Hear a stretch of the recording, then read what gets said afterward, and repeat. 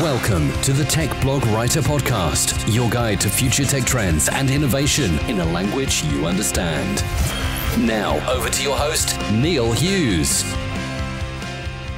Welcome back to another episode of the Tech Blog Writer Podcast. What a crazy week it's been in tech this week. I mean, only last year, Android fans were up in arms at Apple having the nerve and audacity to remove the much-loved headphone socket. And 12 months later, Google is now doing the same thing with their Pixel 2 phone. But I have to ask myself, is there really any room for wires in the 21st century? Or is it all just a bunch of first world problems? I'll leave that one up to you all to decide, but why don't you let me know by tweeting me at Neil C. Hughes. But on with today's show, and we have a corker for you today, a genuine inspirational tech journey. Bryan Leach is an entrepreneur that turned his back on law and became the founder of Ibotta, which is located in Denver. But I don't want to let out any spoilers, so let me beam your ears all the way to Denver so we can speak with Bryan Leach, founder of Ibotta. So, a massive warm welcome to the show, Bryan. Can you tell the listeners a little about who you are and what you do? Sure thing. I'm Bryan Leach. I'm the founder and CEO of Ibotta. Ibotta is one of the most frequently used mobile shopping apps in the United States. Now, Ibotta was launched in Denver back in 2012, I believe, and now with more than 400 employees, 20 million downloads, nearly 100 million in funding, and partnerships with Target, Walmart, and 1,500 other brands. But you're also focused on getting millennials to stop shopping bricks and mortar again and help stop that wave of retailers closing in physical locations. But for anyone that is new to your inspirational journey, can you advise exactly what Ibotta is and what makes it so unique? Sure. So it's a free app that you download onto your smartphone or tablet. You create an account, and then essentially we give you a series of things that you can buy out in a regular shop, a grocery store, a package store if you're buying a bottle of wine or a six-pack of beer. You can use it when you're going shopping for your pets. It works kind of everywhere in the physical retail world. And essentially you decide which products you want to buy, and then you take a picture of your receipt with your phone, or you pay with your loyalty card, and then we instantly give you a cashback reward. So it's a bit like a 21st century replacement for coupons or rebates, with an instant cash reward that you can then take out and put onto a gift card or onto your bank account via PayPal or via Venmo. And these days, Neil, you can actually use it for all your online purchases as well. So if you are hailing a ride on Uber, if you are ordering food delivered to your place of work or home, if you are shopping on Amazon, or even booking your travel on booking.com or hotels.com, you can start with Ibotta, and we will link you into those other online shopping experiences and give you instant cash back as soon as you purchase in another app. Now, Ibotta is already incredibly successful, but I want to take you right back, Bryan, to where this all began. Because I believe that you graduated from Harvard, went to Oxford on a Marshall Scholarship, and then you got your law degree from Yale back in 2005. But this is where things get really interesting, because despite your life appearing to be destined for that path towards law, something changed, and after a year clerking for US Supreme Court Justice Dave Souter and joining a Denver law firm, you quit law after you saw someone on an airplane taking pictures of business cards with a phone. I mean, it's a great story, but can you just tell me about that moment and the reasons why you felt you had to quit? Sure. I was happy in many ways as a lawyer. I got to handle international contract disputes and arbitrations in places like London and Singapore and all around the world. But I found that the most exciting bits of that were building my international arbitration practice, building my business. When it came down to actually practicing law and handling the research and writing, I was finding it not as inspiring. And I wanted to be part of a small team of folks that were going to build something and create something that had never existed before. And so I was feeling a bit restless when I was coming back from this trip from a conference in Rio de Janeiro.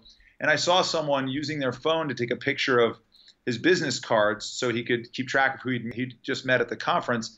And I thought about the disruptive power of mobile technology and how you could theoretically take a picture of your receipt from the shop and have instant access to kind of all the things you bought. And hence, with my American accent, Ibotta, all the things I bought came into my mind. And I just couldn't shake it. It just became a project that I was curious, what is the current way of delivering promotions and coupons, and how could we have a more direct connection between the consumer packaged goods company, the brand itself, like Coca-Cola, for example, and the end consumer, so we don't have to take these little paper chits into the store. And the more I learned, the more I realized that there was a lot of frustration with the current approaches and a lot of money being spent on those poor tactics. And at some point, the fear of failing at this new venture was outweighed by just the sense of regret I knew I would feel if I didn't give it a shot. Do you ever look back at that pivotal moment and realise just what a profound moment that it was? And also, what did your family and friends say at the time, turning your back on law to create something that has never existed before? Well, I had no experience whatsoever as an entrepreneur. I had no savings. I didn't have any technical ability. I had never worked in the consumer packaged goods or retail space. I didn't go to business school. I wasn't able to build a financial model.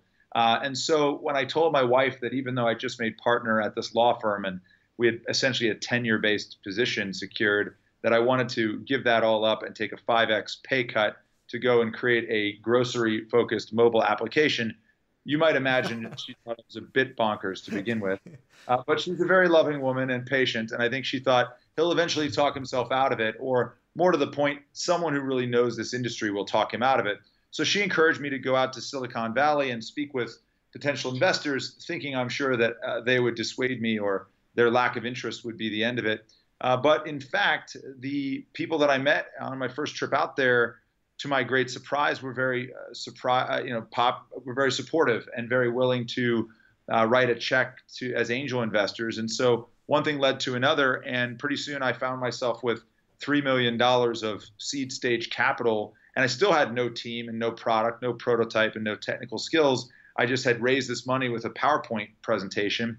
And then it came down to finding other people who really knew what they were doing and coming up the learning curve myself on how to build a great consumer product. So at that point, Ibotta was born, and it's now gone on to become the biggest consumer tech company in Denver.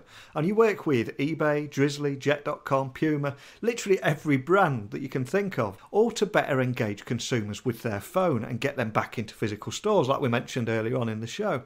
But to date, you've also given users more than 225 million cash back. So that gamble certainly paid off. But just to help listeners understand how you're helping some of the world's biggest brands, are there any examples or indeed use cases that you can actually share with us today? For sure. So we work with 1,200 consumer packaged goods brands, and most of them are trying to tell the story of their brand. We work with hundreds of other retailers, and they have a little bit of a different objective. When it comes to the fast-moving consumer good companies, they're just looking to introduce you to a new format of product, a new flavor, a new type of yogurt, a new six-pack of Coca-Cola mini cans. And they want you to understand what's special about their brand, but it's very hard to capture your attention. They can't put all that information on the label of the product. It's expensive to run television ads. People now are skipping through a lot of those ads. And so we are a unique place where people can go and find a captive audience that's interested in actually learning about what they've made. And then they know that if people will try their product, they're much more likely to make it a routine part of their purchase. So what we've done is created what we call brand engagement, or little bite-sized pieces of information, recipes, facts, videos that allow the brand to kind of reach out directly to that consumer. And they can target people who they know are buying their competitors' products. They can target people who they know are millennial moms who are potentially going to buy their product into the horizon in the future. And so that's our main value for them. For the retailer, it's, as you said earlier, Neil, they're losing a lot of their market to online shopping. But the truth is that mobile influenced in-store sales is still around $4 trillion in the United States economy, which is 10 times larger than all of electronic commerce and online shopping. So the question is, how can technology be used to help people who are out and about, making sure that they come back to that store one more time every month, giving them a reminder or an incentive to reach a certain goal, spend a certain amount. So we stretch the basket sizes and the frequency of travel to those stores higher, while also giving them a chance to have that same dialogue about what makes their brand or retail brand special. So with the digital transformation in this mobile-first digital world being the topic of discussion in boardrooms all over the world at the moment, are you finding that more and more brands are knocking at your door? Absolutely. I mean, folks realize that the mobile commerce industry is doubling year over year. It will eclipse all desktop commerce within the next 2.5 years.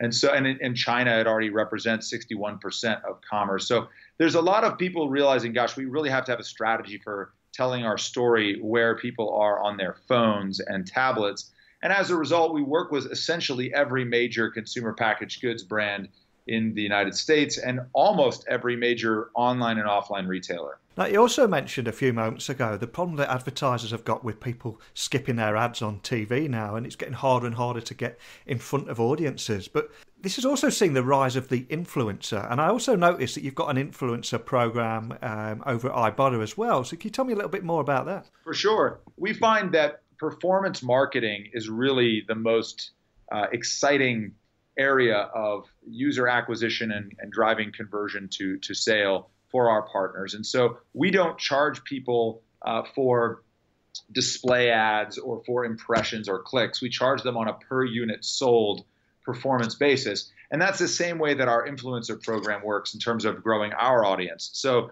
when we have folks who make a referral to a friend or put up a piece of content and it leads to someone using our app, we pay them. We share the proceeds of what that user is worth to us back with our influencers, and we make it worth their while to tell the story of all the exciting ways in which Ibotta saves people time and money.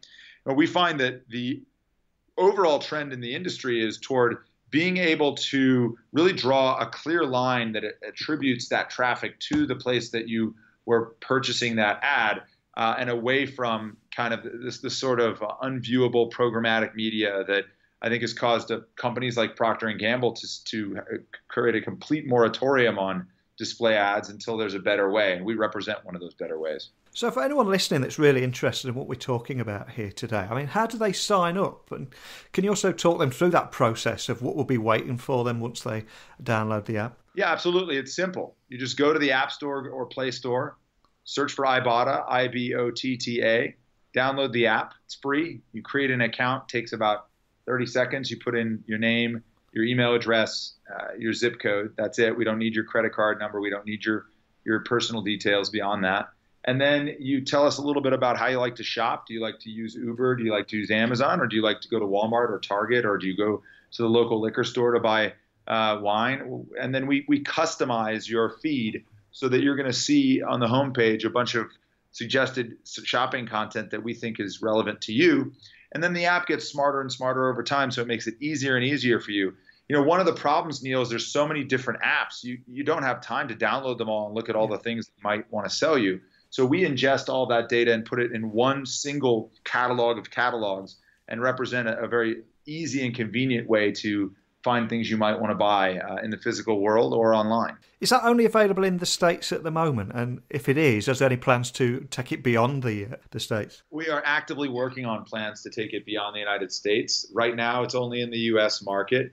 We represent the one of the top 5 most widely used shopping apps in the U.S., and there's still a lot of room to grow and evolve here. There's a lot that we're excited about bringing, though, to the U.K., Australia, Canada, but also to the East Asian countries. So we're working actively on that as we speak. Excellent. Because I've got to admit that whenever I see a promo code on a website checkout page, I then make it my personal mission to hunt down that promo code. But am I right in saying that Ibotta has that covered too? Well, we will find sales, promos, surface content from within the catalog that we think is personally interesting to you.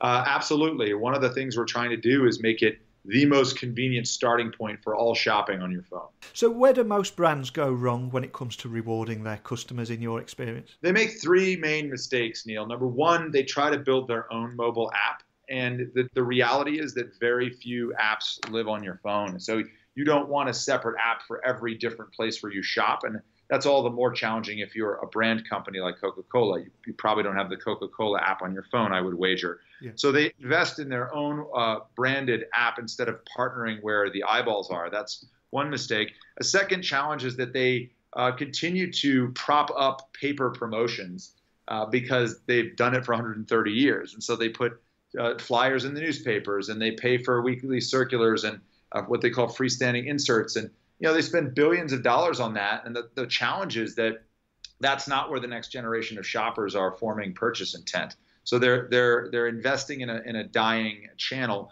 And then the third problem that you see quite frequently is the lack of a segmented approach that's driven by data. So they have a single offer for everyone without understanding that different kinds of traffic are worth different amounts of money. So if you're net new to a particular retail outlet, for example, and this is a very first time you're purchasing there, that's extremely valuable. If you are someone who goes there weekly, getting you to keep going there weekly has value, but it's not as valuable. So using your data, what we call your CRM, customer relation management tools, to essentially understand in real time the different buckets that your shoppers fall into and the different elasticities of demand that they may have, causes you to become much more sophisticated about your pricing and promotion strategies. Now, it does seem at the moment, though, that any solution or any platform must continuously improve and also continuously evolve. So I've got to ask, what's next for Ibotta? I appreciate there's probably not too much that you can share, but are there any teasers that you can share, but what